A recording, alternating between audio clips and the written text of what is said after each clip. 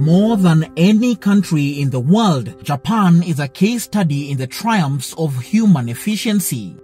Giant brands like Toyota, Nintendo, Sony, Nikon and Yamaha may have been created by a population fueled by nothing more complicated than raw fish and rice. But it's how the fish and rice are put together that makes these a global date night favorite.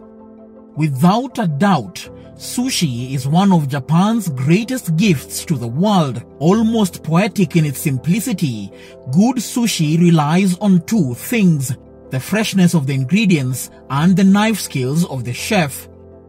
To guarantee an almost religious obsession of fresh fish perfection, that is the highest quality fish for sushi and sashimi, one they feel confident can be eaten raw, Japan often has to look outside its borders. This is a South African ship called the Cape Orchid.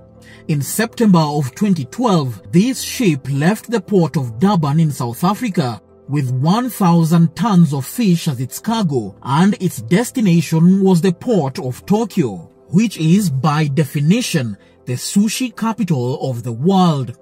Every year since then, Japan has taken in thousands of tons of fish from Africa. So it's very possible that the sushi platters you've been eating in Tokyo's sushi bars or restaurants may have come from this landlocked country in Africa. Thanks in part to a global sushi boom, Japanese sushi dealers have had to turn to surprising sources to help supply the high demand. One of those sources is the African nation of Lesotho, a landlocked nation completely surrounded by South Africa. However small the country may be, it has the second biggest dam on the continent, which has been used since 2012 to farm high-quality grade fish for export to Japan. The idea of Japanese consumers eating sushi exported from a tiny African country with no coastline may sound improbable, but the Kingdom of Lesotho is pulling it off. Lesotho is the world's highest country. The lowest point here is at 1,400 meters above sea level, making it the lowest point of any of the world's nation, which explains why the country is often referred to as the kingdom in the sky. You would not immediately associate Africa with snow, but Lesotho is home to one of 7 ski resorts on the continent. Its exceedingly mountainous terrain not only provides it with bragging rights of its tourists being able to enjoy drinks above the clouds, but also turns out to be the perfect conditions for fish farming. This fish farm project, hoping to boost the country's economy by meeting overseas demand from small beginnings only 10 years ago, the country's Highlands trout operation has become a big fish in a rather small pond. The company now produces some of the world's finest made-in-Africa trout and is exporting thousands of tons of fish to Japan and South Africa. The quality of trout is so good it goes straight to retail, having become a favorite in gourmet sushi, even managing to bypass Tsukiji, Tokyo's massive wholesale fish market, usually the first destination of all foreign fish imported to Japan. They sell the trout directly to consumers in a country where consumer standards for sushi are the highest the world over. This has helped tiny Lesotho produce more than twice the amount of trout as its much larger neighbor South Africa, and the operation has been heralded as an example of how Africa can benefit commercially from creative investment and utilization of its aquaculture opportunities. The fish farm, which is located 2,200 meters above sea level in the Maluti Mountains, provides pristine environmental conditions for farming large trout. Thanks to the altitude, the water temperatures are so close to ideal for trout for most of the year. While Japan-bound fish are stuck on a ship for close to a month while on transit, The farm management says that the added logistics and extra costs are worth it, since the premium price they sell the fish for in Japanese supermarkets makes up for any additional logistical nightmares. The production process starts with the fish arriving in Lesotho from Denmark as eggs. They are then stored in temperature-controlled pens until they become fingerlings, weighing around 10 grams. The baby fish are so fragile at this stage that the water quality is monitored regularly.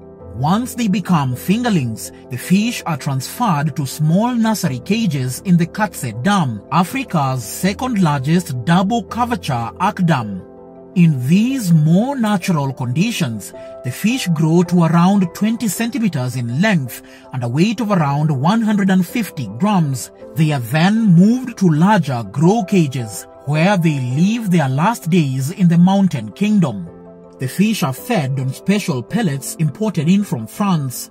Through this whole process, which takes around 20 months, some of the fish grow as heavy as 2.8 kilograms, lean fish meat fresh for sushi, soups and sizzling grills. And it's the vast majority of these fish, 85%, that will be gutted and loaded onto 40-foot refrigerated containers and shipped from the South African port of Durban to Asia.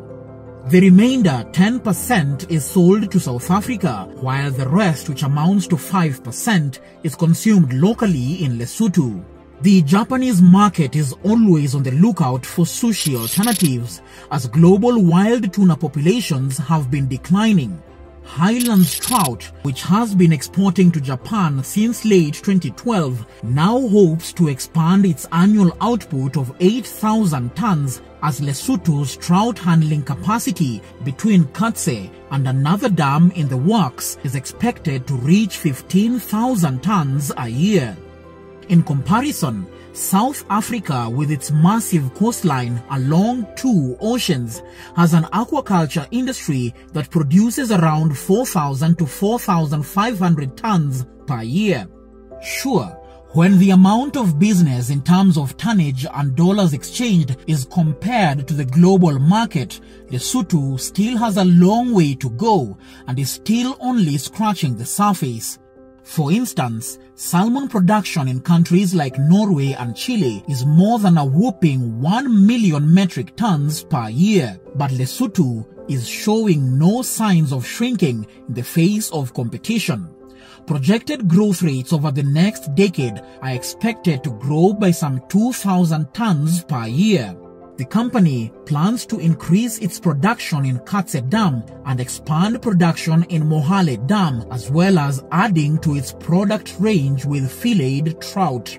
Back in the 1970s, around 70% of Lesotho households had men working as migrants in South Africa, the vast majority in underground mines. But South Africa's gold industry, which is the 5th largest in the world, is in a state of steep decline as costs soar and shafts plunge deeper to extract the ore, while other sectors such as platinum are facing challenges because of low prices and labor union strikes.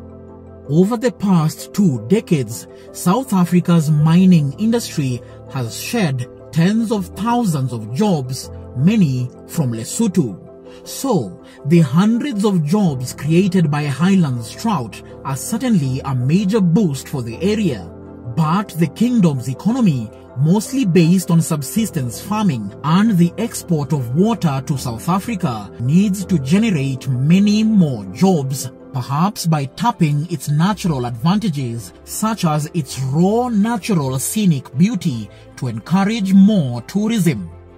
Made in Africa Sushi is a new twist in the African-Asian trade dynamic, offering hope that a small landlocked country can tap its natural resources to produce and export a high-value product to discerning consumers. In another improbable twist to the tale, rainbow trout is native to the Pacific Rim of North America and Russia, far closer to Japan than the highlands of Lesotho. The species' adaptability makes it the ideal farmed trout, and it has been introduced to at least 45 countries and every continent except Antarctica. But Lesotho is one of few places with the clean and cold water conditions needed to produce a world-class quality that makes the cut in Japan. That's all for today, guys. If you'd like to continue getting a better understanding of Africa, start now by subscribing and you'll be on your way. Thank you so much for watching. I'll see you next time.